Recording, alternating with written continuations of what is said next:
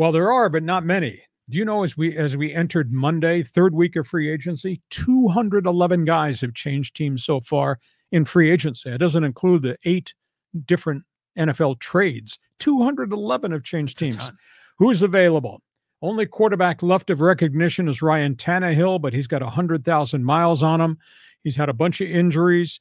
I'm surprised he's not signed by anybody, but he was making beaucoup bucks in Tennessee.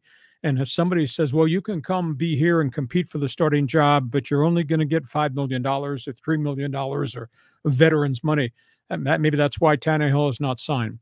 OBJ, Odell Beckham Jr., legendary giant, has been a lot of different places, had significant injuries, still productive.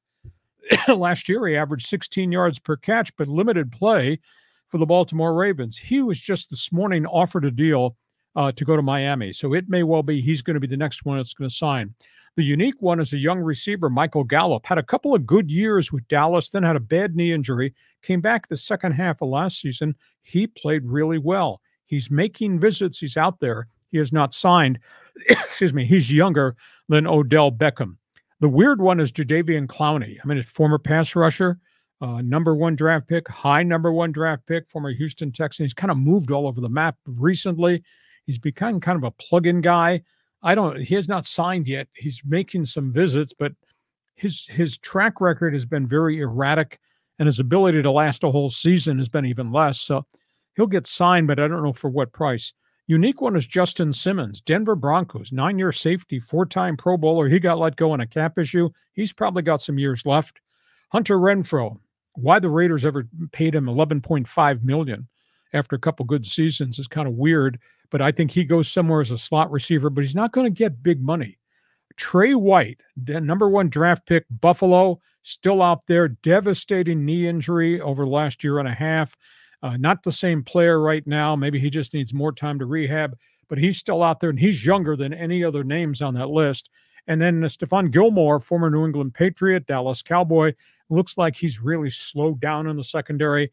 He doesn't have a contract yet. So there's still some names out there, but everybody's name now kind of has an asterisk next to him with something attached that says, pay attention to this. Isn't it interesting how we follow players and they come out as a rookie in the big contract, and then we see who the later draft round guys that are the rising stars, and then we see them reach the pinnacle of their career, and then we see these guys start to go down the backside. Yep. And then some of them, it's a cliff. I mean, they just fall off the cliff. They're out. Other guys have a kind of a slow glide down.